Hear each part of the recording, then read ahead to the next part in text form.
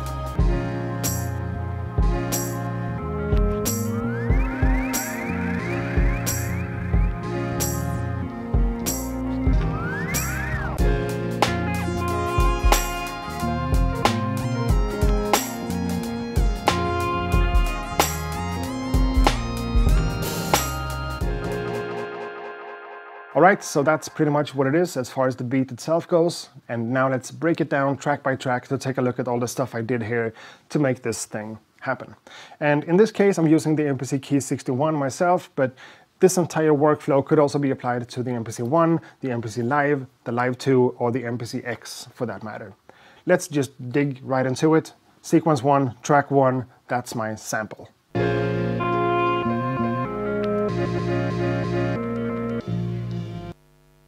And the sample itself comes from an old piece of vinyl like this one, or maybe even this specific one, I'm not sure. But I sampled this one from the turntable through my audio interface into the MPC Key 61 and started chopping it up and did all the stuff that I normally do. I've covered that in a lot of videos before, so check out the channel for more information about chopping and stuff like that.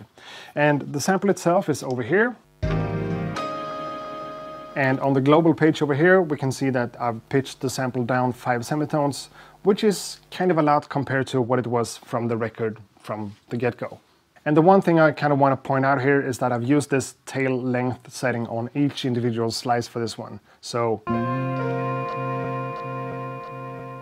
that entire tail, the reverb and the delay and stuff that's kind of being added, that's all that setting over there. So without that one, it sounds like this.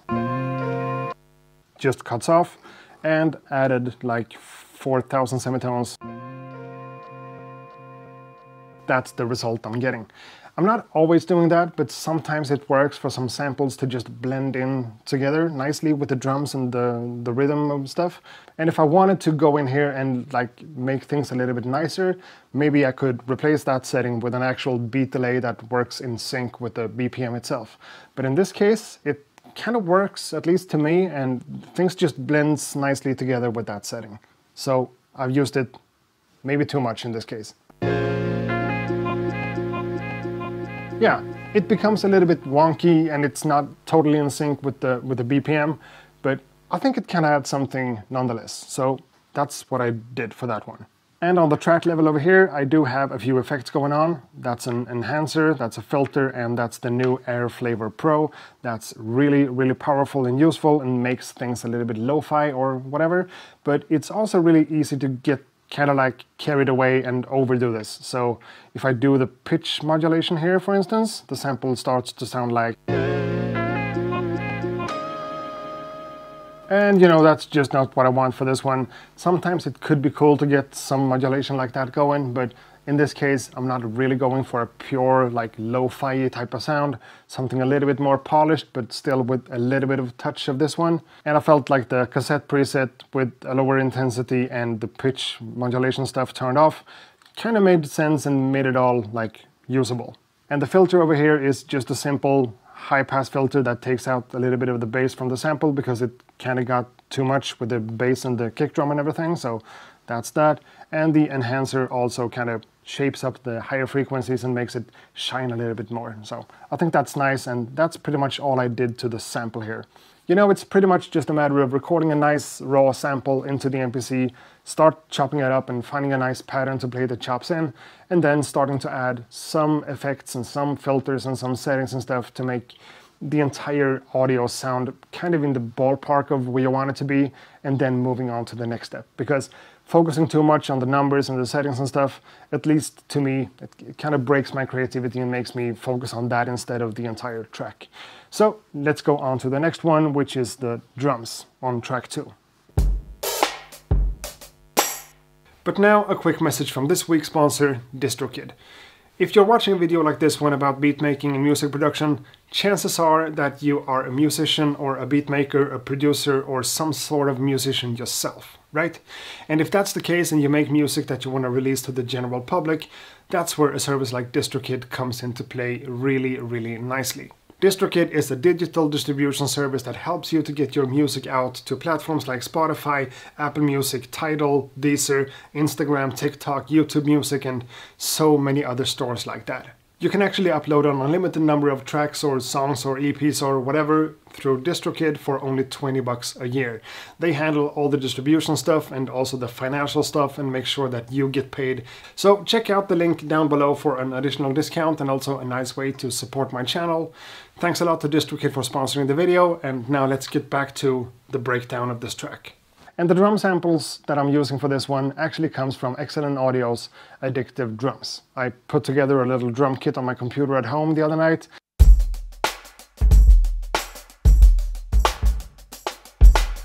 And then I just put the samples in here and started working on them even more. And in this case, that snare or rim shot or whatever is pretty much unaffected by the stuff I did in the MPC. And that's definitely not the case with my kick drum, which sounds like that right now because I applied a filter on it in the MPC. The sample I got from Addictive Drums sounded like this, which is cool, but not really for this context.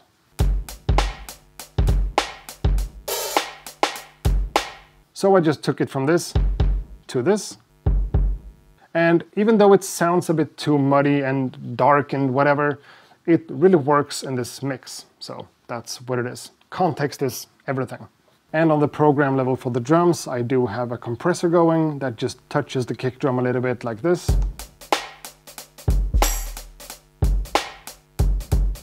And without it,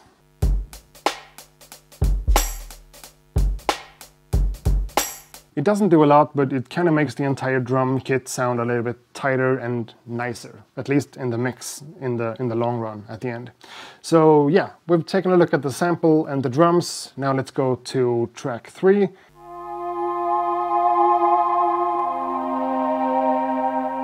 Which isn't very complicated at all, just Fabric XL with the preset called Shadowlands, and I don't think I did anything to this one. I just let it be as it was, and it's good enough in the mix, so I'm just gonna keep it as it is.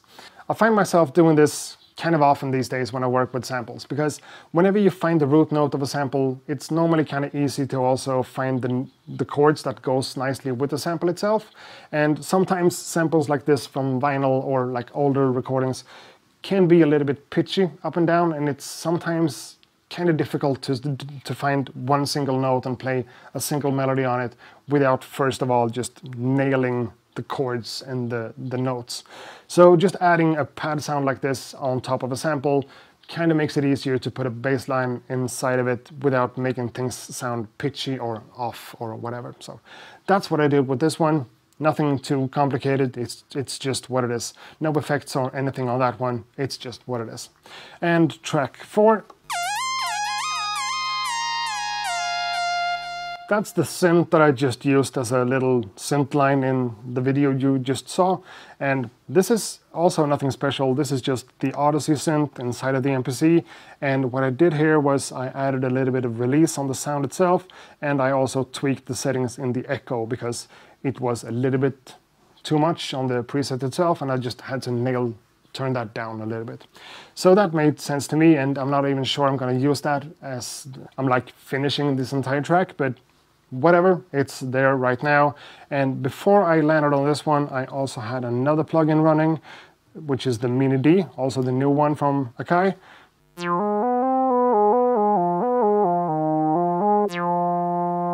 But whatever, I didn't use that for the track itself. But one thing I did here was, of course, recording a bass line into this one, and that's not on one of the MIDI tracks. That's, of course, on the audio track over here.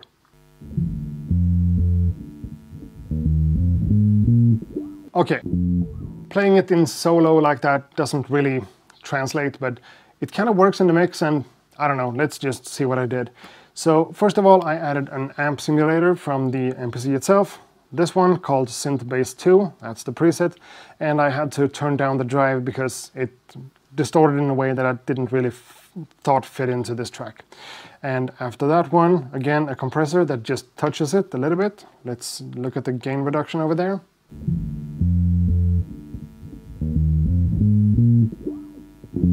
Okay, that's more than I expected, but whatever. That one's just there to make sure that the overall volume of the bass line is kind of consistent and doesn't, you know, become too low or too high anywhere in the track. And yeah, that's a compressor.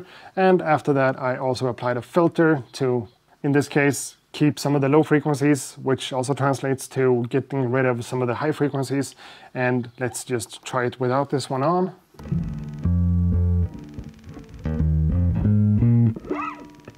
Yeah, too much of the string sound and the actual slide on the string, so I think I kind of made it work nonetheless.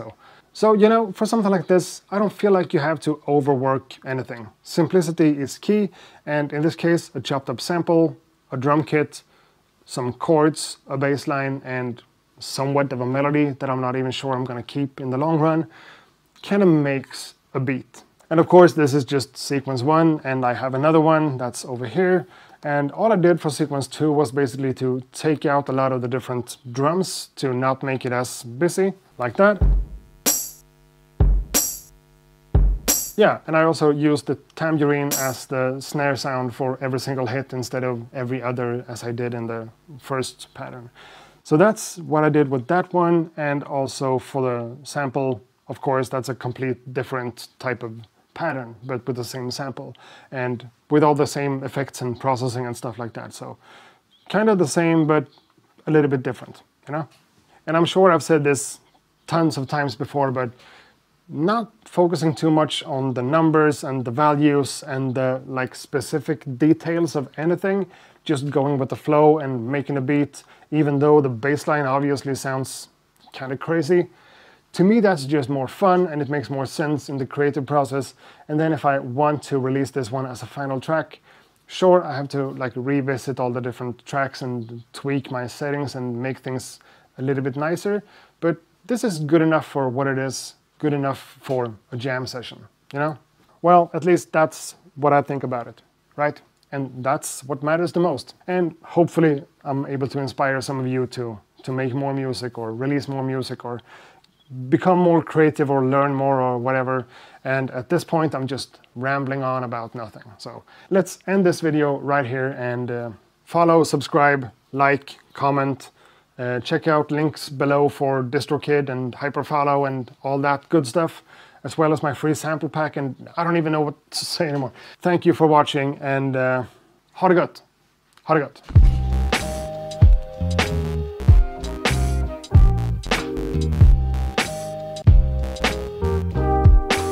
Accurate beats.